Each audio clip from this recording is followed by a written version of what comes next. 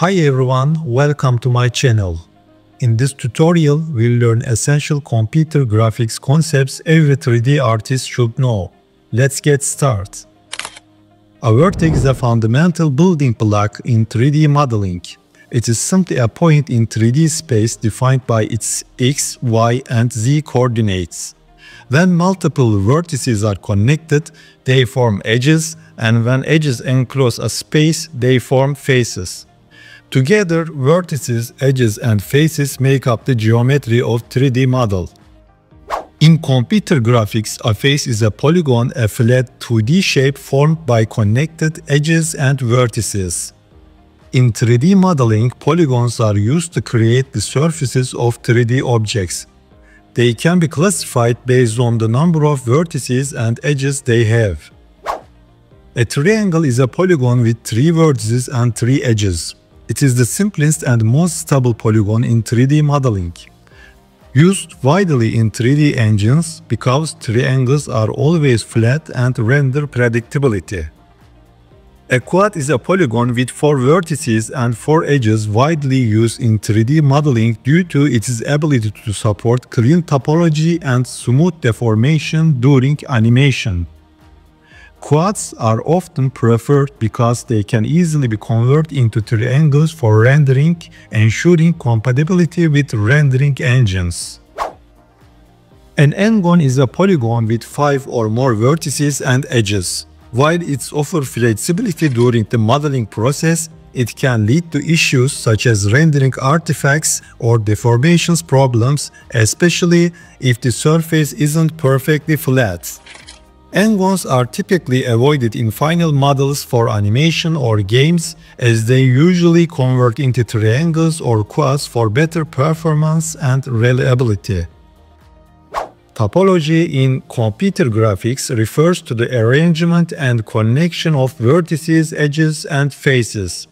Good topology is essential for smooth deformations during animation, preventing issues like unnatural bending, stretching, or collapsing. It ensures that when subdivision surfaces are applied, the model subdivides evenly without artifacts. Clean topology also helps optimize polygon count, improving performance, especially in real-time applications like games. Additionally, a well-structured topology simplifies UV unwrapping, making the texture process easier and more accurate. Overall, proper topology is crucial for creating efficient, realistic, and functional 3D models, and it plays a significant role in the final quality and performance of the model. Retopology is the process of creating a new, cleaner mesh with optimized topology over an existing 3D model. Retopology is done to reduce the number of polygons for better performance, to create a smoother and more animation-friendly mesh, and to fix messy geometry from sculpting or scaling. UV mapping is the process of unwrapping a 3D model's surface into a 2D space, allowing the texture to be applied to it. The U and V axes correspond to the horizontal and vertical directions of the 2D texture. Essentially, UV mapping takes the 3D model and flattens it, like unfolding a 3D object into a 2D plane. This unwrapping enables you to accurately map a 2D image, such as texture or painting, onto the model's surface. UV mapping helps optimize texture space, ensuring the texture is applied without distortion or stretching across the model. Texturing is the process of applying 2D images onto a 3D model surface to give it detail and appearance. These textures can represent different properties of the model, like its color, roughness, or bumpiness. Texturing adds visual details like patterns, colors, and surface imperfections to the model. Here are some commonly used important texture types in 3D modeling. Diffuse or albedo map defines the base color of the surface without any lighting or shading effects. Normal map simulates bumps and wrinkles without changing the model's polygon count. It is an RGB image with bluish purple tones. Roughness map controls how smooth or rough the surface is, affecting how light scatters. It's a black-white image data. Black areas are completely shiny, white areas are rough. Metalness map defines which parts of the material are metallic or non-metallic. Black areas are non-metallic and white areas are metallic. Displacement map physically deforms the geometry of the surface based on texture values for real depths. Black areas are flat, white areas are raised, altering the geometry. Ambient occlusion maps adds shadowing in crevices or tight spaces for extra realism. Dark areas represent shadowed crevices, light areas are exposed. Shading refers to how the surface of a model interacts with light, determining how it looks under different lighting conditions. It defines the material properties such as how shiny, smooth, transparent, or rough the surface is. Shaders are used to define these properties, making a model appear realistic or stylized. For example, the glass shader is used to create a glass-like material on a surface. It simulates the appearance of transparency, light refraction, or reflection, making the surface look like real glass. This shader is commonly used to windows, bottles, or any objects that requires a clear or frosted glass effect. In short, texturing adds surface details to a model, and shading controls how the model appears under light. Lighting in computer graphics simulates real-world light to illuminate scenes or objects. It affects how surfaces appear by influencing their brightness, color, and shadows. The intensity of light determines how bright it is, while the color sets the mood of the scene. The direction of the light decides where shadows fall. Proper lighting enhances realism and brings life to the 3D scenes. Shadows and highlights add depth, making 3D objects appear more lifelike. Lighting interacts with textures and shaders, showcasing the surface qualities like roughness or transparency. Lighting types. Direct lighting. Light comes directly from a source, for example the sun or a lamp, and hits objects. Indirect lighting. Light bounces off surfaces, illuminating areas indirectly. Global illumination. It creates more realistic lighting by considering both direct and indirect light, resulting in softer shadows, more natural color blending, and greater sense of depth. In short, lighting is essential for realism, visual impact, and improving the overall quality of 3D graphics. Without proper lighting, even the most detailed models and texture can appear flat. Rendering is a process of generating a final image or animation from a 3D scene by calculating how light interacts with the objects, materials, and texture within the scene. A render engine is a software or algorithm that converts a 3D scene into a 2D image by simulating how light interacts with objects, materials, and textures. It calculates things like shadows, reflections, refractions, and how light bounces in the scene to produce a realistic or stylized results. Cyclic is a ray tracing rendering engine that produces realistic images by simulating how light behaves in the 3D scene.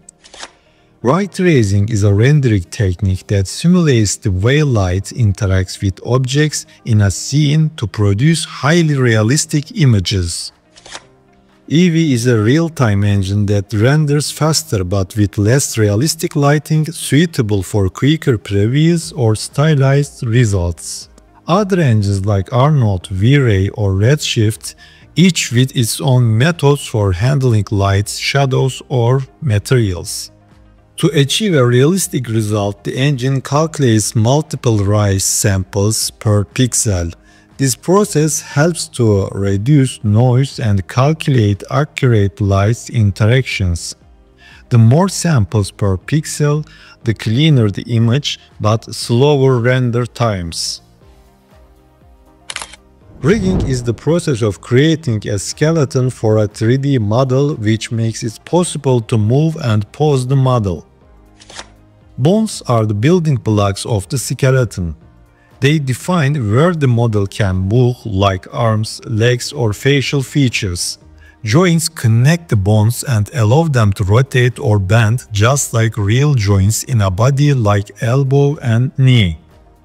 Skinning is the process of attaching the 3D model to the skeleton so it deforms correctly when the bones move.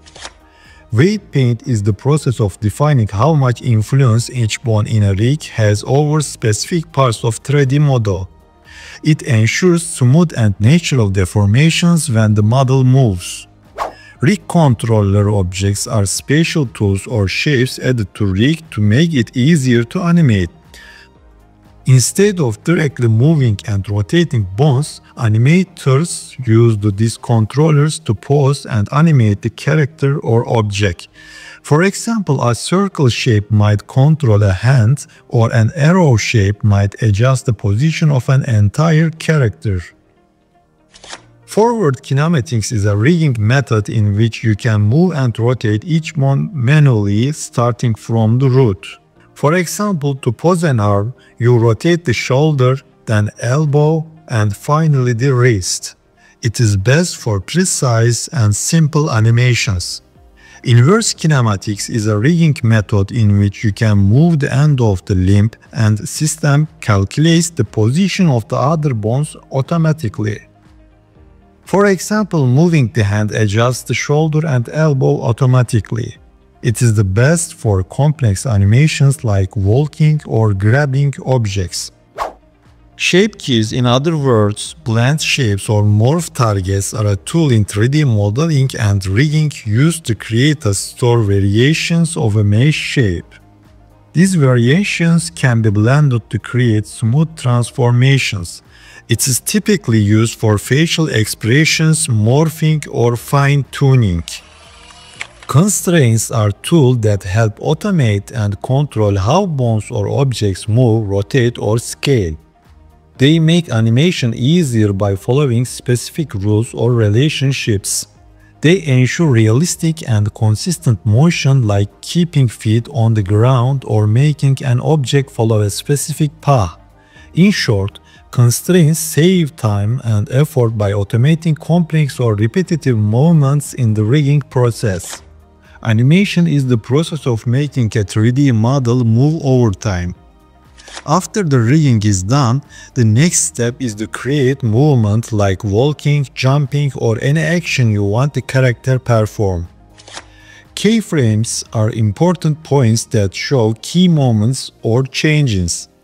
They define the position of an object or character at specific points in the animation. Keyframe animation involves setting these key points, and the software automatically generates the in-between frames to create smooth movements.